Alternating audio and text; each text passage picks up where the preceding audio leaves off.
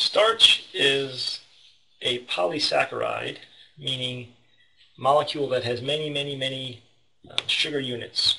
And the sugar unit that starch is made up of is glucose.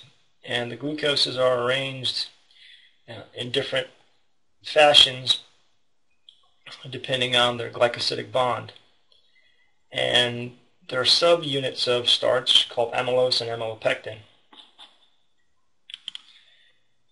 Here's the molecular structure of starch.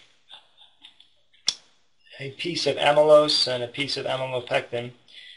You can see what's common between the two of them is they all have the same ring structure connected together. And these ring structures are glucose. And amylose and amylopectin differ by how the glucoses are connected, and also amylopectin has branches off the main chain of the glucose polymer. When starch undergoes hydrolysis, all of these linked glucose molecules break up into individual glucose units.